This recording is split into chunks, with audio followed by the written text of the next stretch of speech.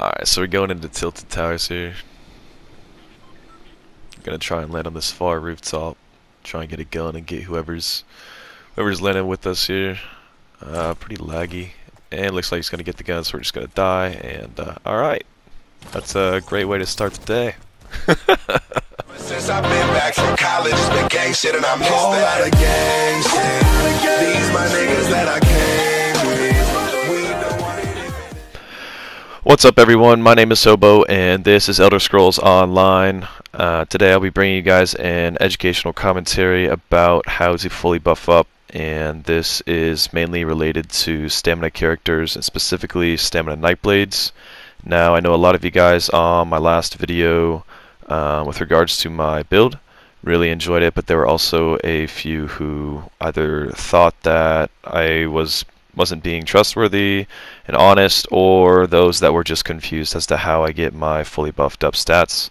So today I just wanted to make this video to kind of explain myself and maybe teach you guys a thing or two. I think if you are a new player, you'll definitely learn a lot from this, and even if you're a veteran, you might learn a thing or two. So stick around, and if you guys do learn something, definitely drop me a like and let me know what you learn, see what's cool.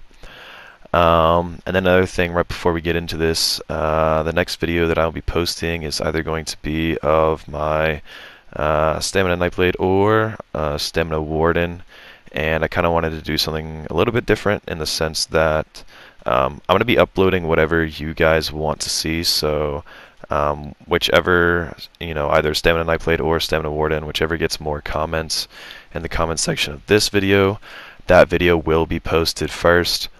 And on top of that, I do have a new build for my Stamina Warden, so if that video does go up first, then afterwards I'll be posting a build video for that character.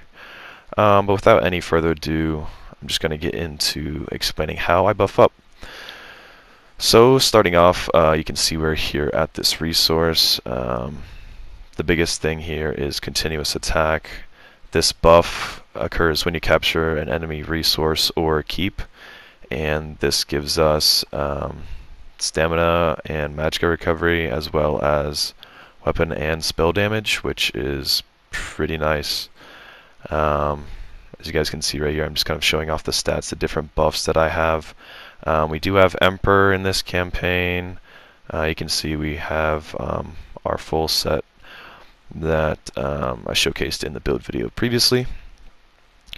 This is almost a fully buffed campaign. I tried to wait to get the maximized stats.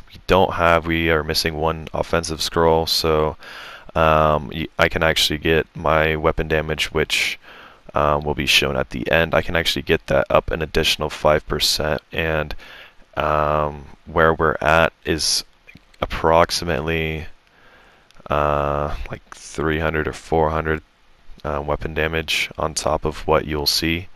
So that's how we will end up reaching around 6.5k weapon damage. But so now that we have continuous attack, we're going to the next resource, and I'm just going to try to find an enemy or two to get fully buffed up.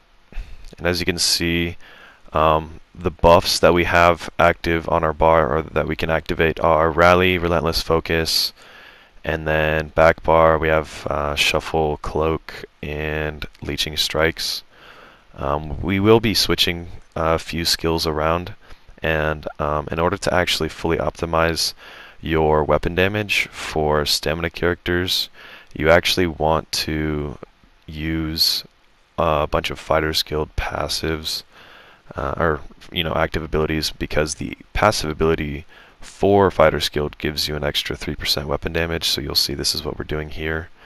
We still need to keep Rally on our bar to to fully buff up with Major Brutality. But in the original video, I had, I think, just under 5.5k weapon damage, or it might have been like 5.6k weapon damage, one of the two. And that was without any sort of fighter skilled abilities other than Evil Hunter or Expert Hunter. I just swapped Relentless for that and then put Relentless on the back bar instead of Leeching Strikes, and that's how I got the crit that I had on the showcased fully buffed stats. So that's why a lot of people were saying, oh, I'm still running Bone Pirate Huntings. It's actually not true. I just swapped an ability out.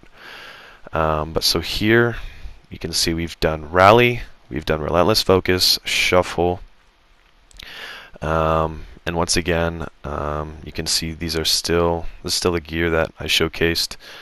We're just kind of messing around at this point. Now, in order to fully buff, the combination that you're going to want to have is you're going to want to have continuous attack, and then you're going to hit your Rally for Stamina Nightblades, just swap to your back bar, and then hit your Relentless Focus, Shuffle, and then you want to swap back to your two-hand bar and kill an enemy with the two-handed sword. And then once you do that, you're going to want to swap back to your bow bar, hit a light attack, go into cloak, and then swap back to your two-handed bar, and that's where you'll see your fully buffed stats. Now, I know that was a mouthful, that was a lot of information, so for those of you who don't know what I just said, you can either rewind it or I will do a full demonstration here. This is a post commentary, so at this point I'm just waiting for when I grab another enemy. And yeah, and then this is just going to show you guys exactly how to reach your fully buffed stats. And you guys will see I reach over 6k weapon damage with this. Like I said, I can have an additional 5% on top of that, which will end up getting me to 6,500. But then on top of that, I have 3,000 stamina recovery and 40,000 stamina. So in my build video, I could have actually had more stats or higher stats than I showcased. So yeah. But unfortunately, that guy just reset. So we're going to have to do this all over again, which is kind of a pain, but it's worth it because I'm here to just show you guys exactly how to work it. So at this point, we're just trying to keep our buffs up. We need to get one of these enemies off of us because we only want 2. We'll see why in a second.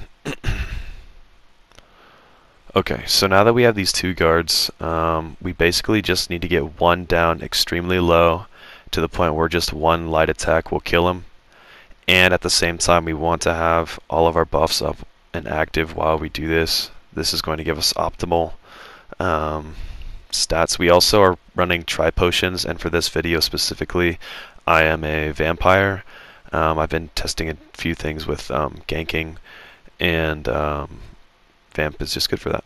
So here we just got a 2-handed kill. We're going to light attack, go into cloak, and then show our stats. And as you can see, we have 40k stamina, 3k stamina recovery, and over 6.1k weapon damage. And like I said, we can get that an additional 5% higher with another scroll. So with that in mind, we can actually reach over 6,500 weapon damage with this exact build that I did showcase on my channel previously. If you guys haven't seen that video, I will link it down in the description below, so definitely check that out if you haven't already. But like I said, this is the bonus that we are getting. That Slayer passive for the Fighter's Guild gives us an additional 15% weapon damage, and then on top of that, the Flawless Dawnbreaker gives us an additional 5% weapon damage on top of that. Now here, just really quickly, I'm going through my CP and showing you guys exactly what I rock. And we are in an almost fully buffed campaign. But yeah, guys, that's about it. If you guys did enjoy, please leave a like and do subscribe if you haven't already. I will see you guys in the next one. Peace.